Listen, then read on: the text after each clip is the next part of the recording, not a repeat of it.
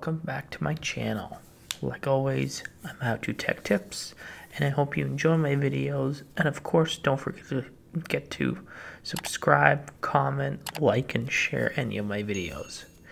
If you guys have any requests, then please comment in the comment section below, or you can email me. My email's in the description below. Today I will be showing you how to save an email as a PDF in Gmail on your Mac. Both Windows and Mac include a built-in PDF printer. Any files that you send for printing to this virtual printer are converted into a PDF format, sorry. Don't worry though. These files won't be printed on physical paper unless you decide to print the PDF file from a real printer later. So let's get started. First, we're going to want to open up a browser. I have my Gmail already open here. And we're going to just pick a random email. Let's go to this one. It was just a comment somebody made on one of my videos. And once that's all loaded, we're going to want to go to the three little dots right here. If you hover over it, you'll see that it says more. We're going to left click this.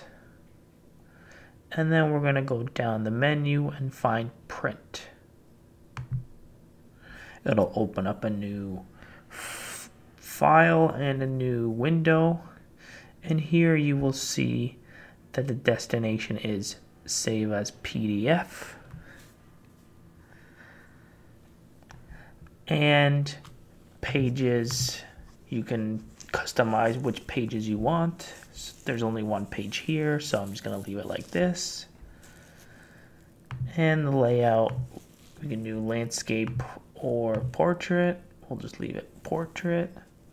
And also there's more options as well if you want to play around with the settings, or if you want multiple pages, etc. So I'm just going to leave this like this, just for demonstration purposes, and everything looks fine to me. Then you will go down to the save button right here and left click, and from here we will name it. I will name mine 123. It'll be on my desktop. You can of course change it to whatever location you want. If you really want to go into a specific file, you can just hit the little arrow right beside so it's the drop down menu, just a quick way. Or if you want a specific folder, they can go here. You can even add a new folder, etc. For the format, of course, just leave it as a PDF document, which is what we want. And I will just hit save here. And it should have saved on my desktop, which it did. And you can see it's right here. Double click just to show you. And there you go. There's the PDF that was saved on my desktop. That's basically it. Thanks for watching, guys. Like always, I'm How To Tech Tips. Keep teching on.